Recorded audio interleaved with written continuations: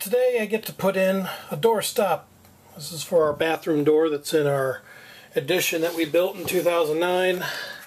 And one thing they didn't do was put a doorstop here to prevent the handle from hitting our mirror right there. So, yep, I'm going to figure out where I'm going to be putting this thing so we don't crack the mirror by opening it too wide. So let me open the door and get a guesstimate. Okay, so that's where we're at. And as you can see, I think, yeah, doorknob's hitting the mirror, so we got to stop that. So I'm just going to go ahead and make myself a little mark, and I'm going to drill a hole and install this little springy style door stopper. Alright, looks like we found the spot. So now I'll take my drill, wrench out of the way, and right there, pre-drill a little pilot hole. That should be good enough. I'm not going very deep. And I'm going to go a little bit further just in case.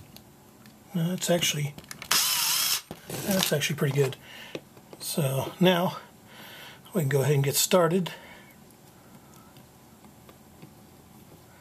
Make it a little bit easier to twist in.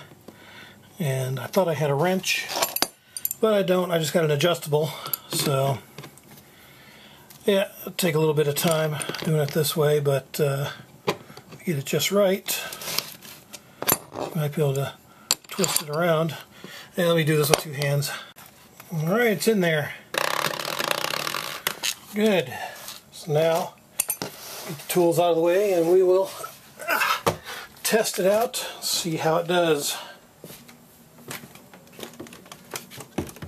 Nice. Leaves about maybe ½ inch from hitting the mirror, so good. That will work.